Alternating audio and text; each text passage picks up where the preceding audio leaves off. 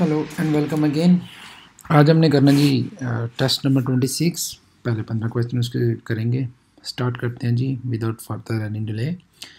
Are people with a medical certificate और exemption required to फेस्टन there seat belt? क्या वो लोग जिनको मेडिकल तौर पर एग्जाम्पशन मिली हो, कि उनको छूट मिली हो कि वो सीट बेल्ट ना पहने, तो क्या सीट बेल्ट की हो सकती है एग्जाम्पशन? अब मेडिकल एग्जाम्पशन से मतलब किसी दूसरे हो और किस्म की हो, वो ये नहीं है कि स्पेशल वो बेल्ट की वजह से होनी चाहिए, होती है, कोई भी कह सकते हैं। जिस तरह अब वो मेडिकल दूसरा अगर प्रेग्नेंट वोमेन है तो उसके लिए है कि वो सीट बेल्ट नहीं पहनेगी। अगर किसी को सांस का मसला है या कोई और किस्म में मेडिकल, तो उसके लिए एग्जाम्पशन वो है भी वो मेडिकल तो, लेकिन उसको सीट बेल्ट की कोई एग्जाम्पशन नहीं उसमें होगी, तो सीट बेल्ट उसको पहननी है उसमें। About the tramp rail, what is prohibited? कह रहा है कि ये ट्रैम्प रेल है यहाँ पे। अब नॉर्मली आपने देखा होगा कि अभी यहाँ ये बार्सिलोना में तो नहीं, खैर ये दूसरे आप अगर किसी दूसरी जगह, वह हंगरी में जो मैंने देखा हो, वहाँ भी इसी तरह के रोड होते हैं, ट्राम भी बीच में से गुजरती है और रोड भी वही है। तो इस पर क्या कहते हैं, इस पर स्टॉप और पार करना जो मना होता है इस जगह पे। Are bicycle allowed to ride in parallel position? क्या बाइसिकल जो होती हैं वो पैरेलल पोजीशन में बिल्कुल मतवाजी तौर पे दो, जिस तरह ये जा रहे हैं, कि वो जा सकते हैं?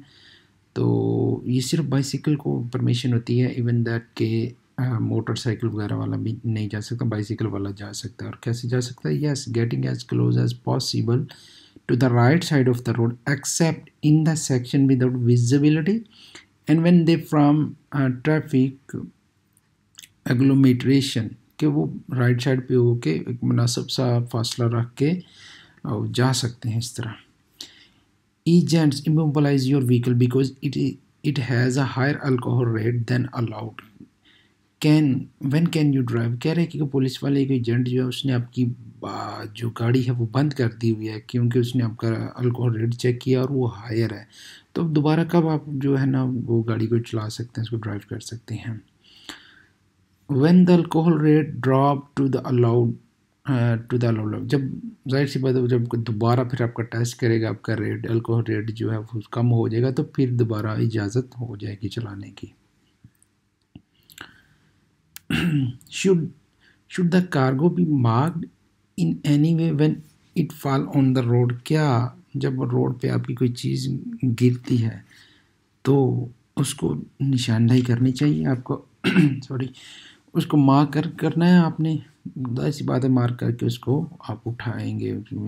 यस, वो मार्क इसके साथ करना है जो आपकी गाड़ी में एक ट्राइंगल, डेंजर ट्राइंगल रखी हुई है आपने, उसी के साथ आप करेंगे।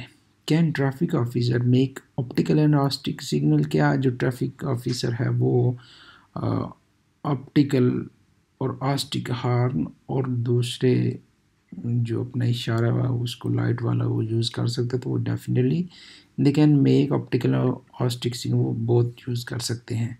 What permit is necessary to drive a special agriculture vehicle that can exceed 45 kilometre? कह रहा है कि एग्रीकल्चर व्हीकल जो होती हैं जिनकी रफ्तार 45 किलोमीटर से ज़्यादा होती है, तो कौन सा परमिट ज़रूरी है बंदे के लिए उसको लेके उसको चलाने के लिए? तो वो जो बी वाला नॉर्मली होता है उसी के साथ उसको ड्राइव कर सकते हैं। क्लास बी परमिट ये नॉर्मल जो कार वाला है। Do traffic accident have a huge economic impact for the population? क्या एक्सीडेंट जो है वो इकोनॉमिकली इफेक्ट करता है?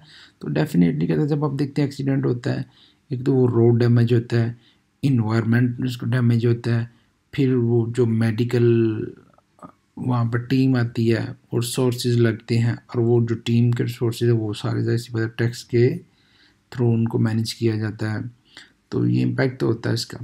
Can some diseases imply any risk for driving? क्या कुछ रिस्क जो होते हैं वो ड्राइविंग के लिए ज़्यादा ख़तरनाक होते हैं? तो क्योंकि yes, because they are risk factor. Definitely बीमारी हमेशा उसमें ये होता है कि कुछ ख़तरनाक इसलिए होती है कि वो उसकी नोयत और तरह की होती हैं, या कुछ इसलिए होती हैं कि उनकी मेडिकेशन में मामला ऐसे होते हैं कि वो बंदे को जो तवाज़न उस तरीके से एक्टिव नहीं रह सकता वो आपका mind. Okay ji, number 10, can children under 18 year of as travel in the front seat of the car. तो ये पीछे गुजर चुका, बिल्कुल वो कर सकता है। जब उसकी हाइट 135 सेंटीमीटर से ज़्यादा हो जाती तो वो कार में फ्रंट में बैठ सकता है। The distance need to break break safely depend, जो डिस्टेंस होता है ब्रेक करने का वो सेफली जो आप अच्छे जब भी आपने ब्रेक प्रेस करनी तो वो हो जाए, तो वो किस पे डिपेंड करता है। तो ये मोस्ट इम्पॉर्टेंट नहीं होता कि आपकी टायर की कंडीशन पे होता है। अगर टायर आपकी अच्छी है, न्यू है, तो ब्रेक जल्दी लग जाती है। Preventive maintenance of the vehicle is essential to prevent accident due to the mechanical failure. कह रहे हैं कि जी आप अपनी गाड़ी की जो मेंटेनेंस का जो ध्यान रखते हैं वो किस वजह से होता है, वो इस वजह से होता है कि आपको जो अचानक फेलियर जो होता है उसकी वजह से कोई एक्सीडेंट हो जाए तो वो आप पहले जो उसकी चेक एंड बैलेंस उसका गाड़ी का कर लेते हैं ताकि इस चीज़ से बचा जा सके। In the event of being run over are children specially vulnerable. कहता है कि जी in the event of beginning run over are children special one, कि जब सड़क क्रॉस करते हैं वहाँ से भागते वक्त जो चिल्ड्रन हैं वो ज़्यादा जो है ना वो डेंजरस होते हैं। उसकी वजह क्या है जी? Yes, due to the his short stature, क्योंकि उनकी हाइट कम होती है और वो दूर से नज़र भी नहीं सही तरीके से आते, जिस वजह से वो ज़्यादा डेंजरस होते हैं।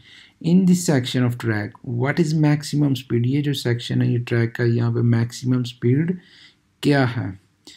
The one indicate by the sign, the one indicate by the sign plus 20 kilometre to vote, कि इस साइन में जो इंडिकेट की गई है 80 और प्लस 20। अब यहाँ देखिए इसमें जो रेड उसने बनाया हुआ कि कोई यहाँ पे वो 20 वाला सीन नहीं होगा प्लस वो, तो यहाँ पे 80 ही रहेगी जो साइन में इंडिकेट की हुई है।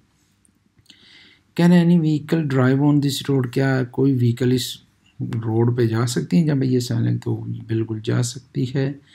ये जो व्हीकल उसमें कोई भी ना जाने वाली बात नहीं है। अगर वो रेड में होता है, क्रॉस होता, कुछ इस तरह का कोई और साइन होता तो फिर उसमें हो सकता है। Okay ji, thank you very much. इसमें कोई भी क्वेश्चन हो, किसी क्वेश्चन की ना समझ लगी हो तो कमेंट में पूछ सकते हैं आप बिना झिझक उसमें।